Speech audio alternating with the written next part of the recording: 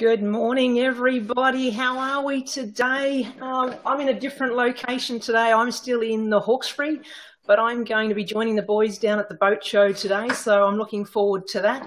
I'll go straight to it. I think we've got Darryn Kelly on site and Chris Adlington from TR Marine. Let me just see if I can patch them in. There we go. How are you, Darryn? Yeah, really well, thanks. That's good. And how's the boat show going down there? Yeah, absolutely sensational. We've got a cracker stand. We've got 50 boats on display. Really honestly, if people are in the market to get out on the water this year, we've got it all. We've got a boat for everyone. We've got some cracker pricing. Oh, that's terrific. And tell me, I think the boat show used to be down at Glebe, didn't it? Now it's at Darling Harbour. We've got a few more people attending. Oh, yeah. We're back in our home ground now, so there'll be a lot more people come through the door. Expecting some big numbers. People always want a good deal and a good display. You know, I think we've got everyone covered. Yeah, for sure. I mean, TR Marine's been a great support for the local community in the Hawkesbury. They've been there for 30 odd years. Is that about right? Yeah, just over 30 odd years. Definitely offer the local community a good product with their brands. They got number one boat, motor and trailer setup. People in the Hawkesbury area just love their boating. So, not only does it bring people to the area and support the local businesses, it's just a fun place to be. Absolutely. And we've put a little screen around this because we're at the boat show, so we've got some snorkels and some flippers and all sorts of other things, starfish, just to make it a bit interesting, which you can't see, Darryn. You probably think I'm crazy talking to you. No, I can't see it. But Chris can see it in behind the scenes. Anyway, tell me about the boats that you've got on display here today. Well, I can see some great ones behind you. So with such a large range, we've got small tinnies through your fishing boats into your full-on ski boats. Really, we've got all bases covered. Wow. Okay. And what's the most affordable boat? If mum and dad or boyfriend, girlfriend, partner and partner wanted to go and get a boat for the day, take it out, that sort of thing, test it, and then say, yeah, this is for us, what sort of entry-level boating cost would that be, Darryn? Oh, we got packages from $5,000 or $6,000 to get people out on the water to tow away, right through to $130,000 to, if you go into your full-on ski boats, they're over $200,000. So wow, okay. Depends on what budget they have. And tell me, what is it important when people are, I mean, I've got my boating license, but it's different for each people and certainly for people like yourself who are experts in what you're doing. TR Marine, what's the important things for people when they want to get out on the water? What do they need to do? Do they obviously need to get a license, but some don't need a license? Tell me a little bit about that. We're having a one-stop superstore. We cover all avenues for everyone. We do obviously supply the boats, but we do licensing. We have insurance, finance. It's just a one-stop shop. There's no need to really go anywhere else.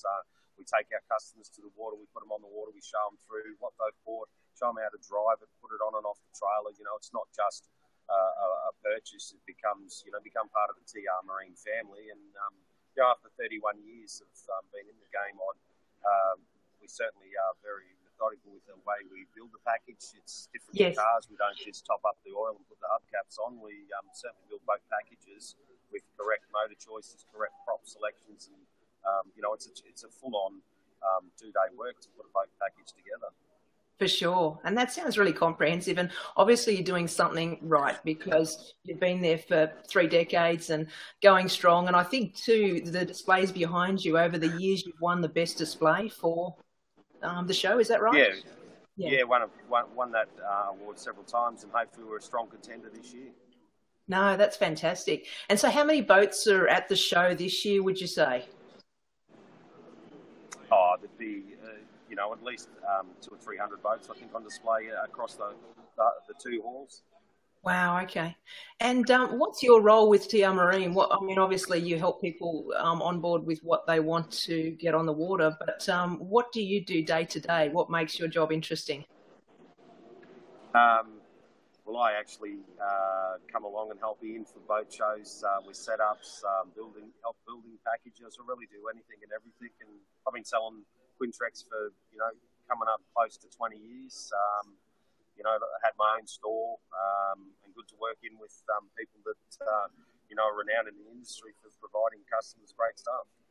You get the fun job, I think.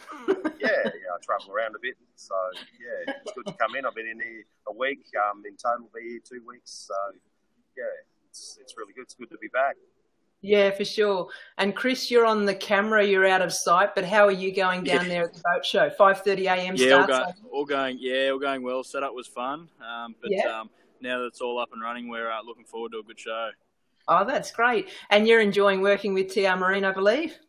Yeah, it's fantastic. It's a great change from the motor industry, and getting to work with people like Darryn teaches you a lot. And it's all good, going well. I think it's important to have good mentors out there and people like Darryn and people in TR Marine that have been there for such a long time, as you say. So, no, that's great to hear. Yeah. And lots of boats out there, lots of excitement. How do people get there? Where do they park, Darryn and Chris? What's the story?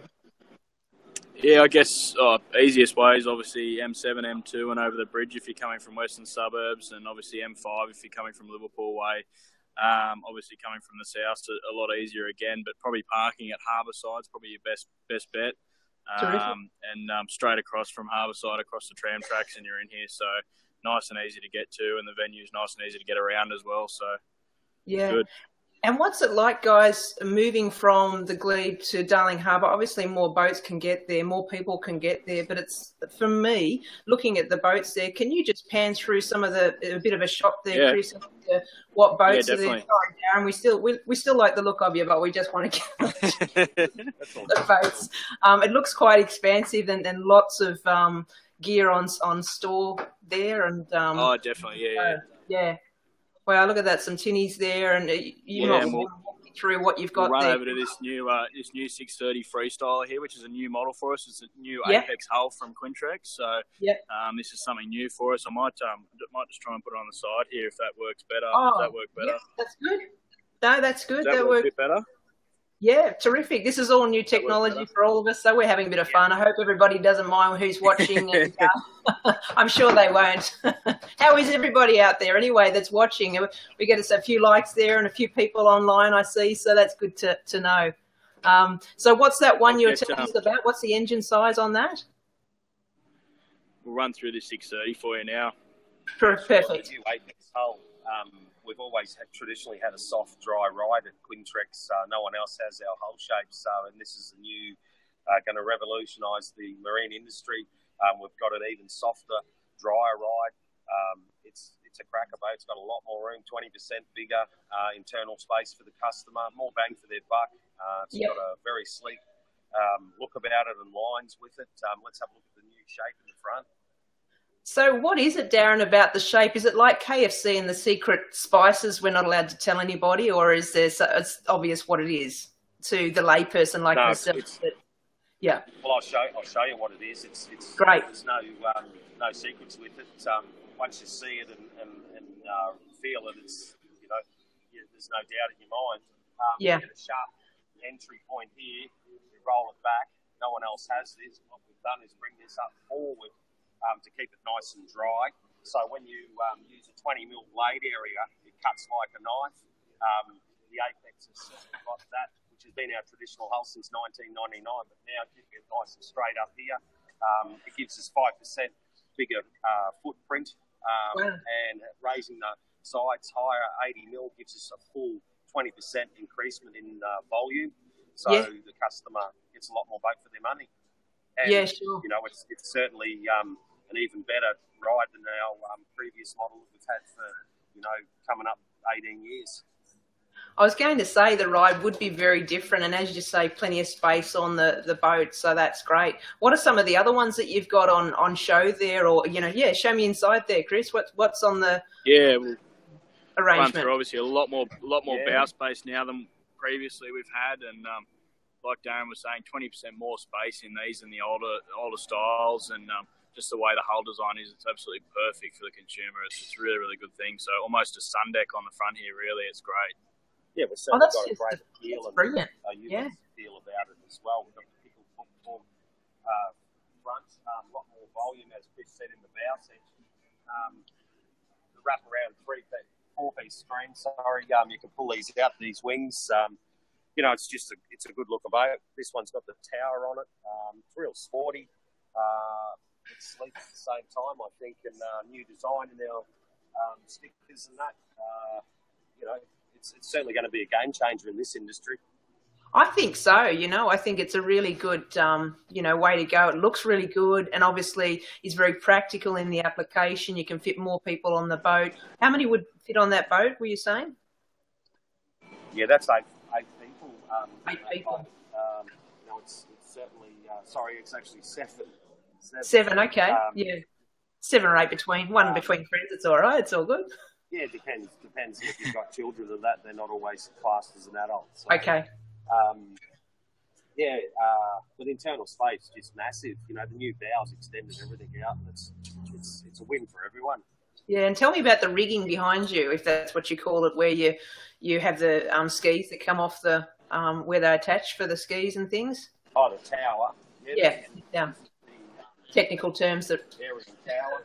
I have no idea. And all your water sports. It's also got a self-supported bimini in it, so there's no frames down at the bottom. So that's you know that just makes boating easy.